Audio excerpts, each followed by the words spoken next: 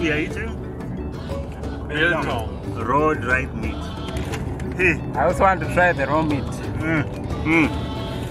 So will you be having this as your normal diet? I'll try it at home.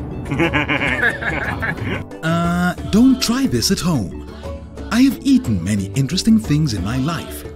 Raw meat has never crossed my mind. But hey, here we are. Raw meat. This is called sehuapa.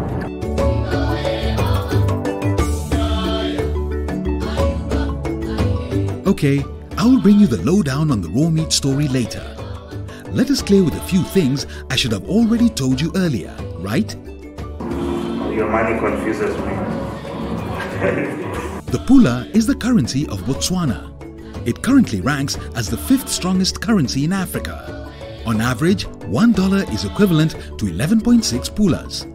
1 Botswana pula is equivalent to an average of 10 Kenyan shillings. How about greetings?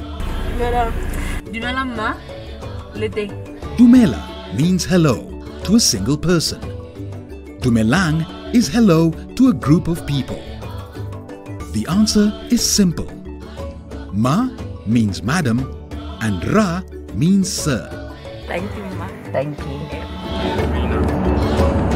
Well, with that done, let us now head to Ghanzi district. We will be visiting Ghanzi town, which is about 280 kilometers from Kang, and later Dika on the town's outskirts. Ghanzi lies north of Kalagadi and Kweneng districts and shares its western border with Namibia. What a scenic journey to Ghanzi! It gets even more interesting as you arrive in Ghanzi town. Ghanzi is the cattle capital. The farms here are humongous. In fact, according to Botswana Meat Commission, Ghanzi contributes over 75% of all beef exports.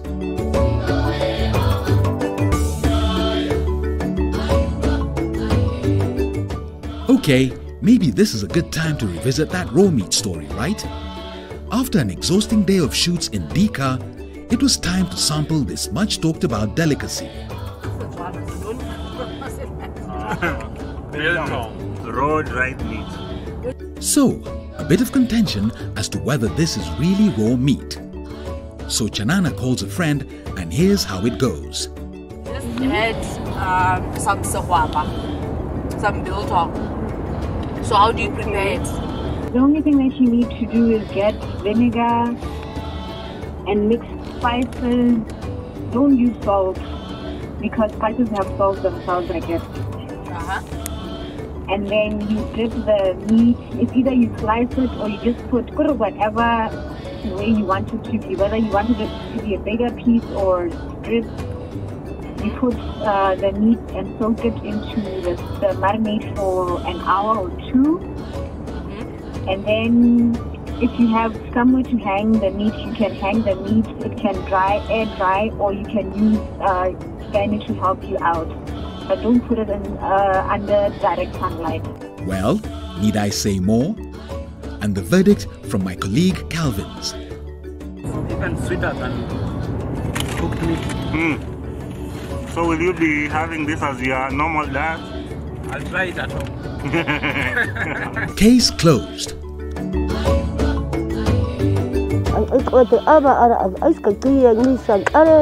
Lovely language, right? The Bushman or Sand language. Lovely clicking sounds that send you back to the film The Gods Must Be Crazy.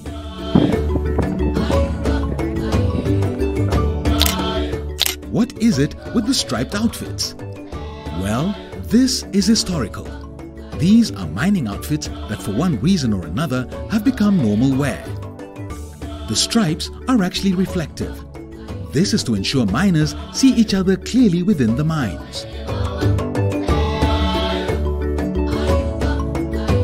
Okay, here's the thing. It's day 2 in Ghanzi and our assignment in Botswana is coming to a close. It is freezing here. It is 5 a.m. and we need to get back to Gaborone, 680 kilometers away before 1 p.m. to be able to do our COVID-19 tests in preparation for travel back home.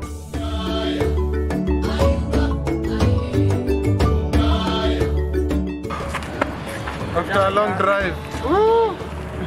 Yeah, man. We're on time, man. No time wasting here. Quickly, we dash in for our tests.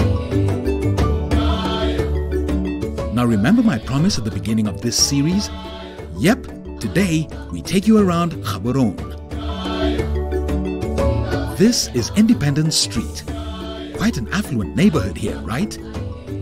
Despite being the home to Botswana Communications Regulatory Authority, it is also home to Botswana Red Cross Society headquarters. We are here to pay homage. And that is not all. The street also hosts the Uganda Consulate. Hey, let's wrap this up in style, shall we? This is arguably the most iconic monument in Gaborone. By the way, the word Degosi means chief, and the story goes. 3 Degosi, Kama III of Bangwato, Sebele I, the Bakwena, and Batoen I of the Bangakwese are credited with securing the state that is now Botswana in 1885. At the time, Botswana, then the Buchanan Protectorate, was in danger of being incorporated in the exploitative British South Africa Company, and the tribal leaders set out to do something about it. The result is that the territory was put directly under the Crown, hence safeguarding it. This single act saved present-day Botswana from being part of the South African apartheid. What else is there to see in this city? Parliament buildings, various key government offices, the main bus stop.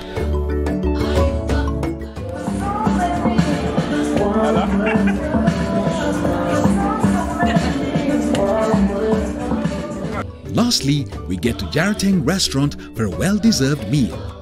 Last supper, you may add. It is a wrap for this series, guys.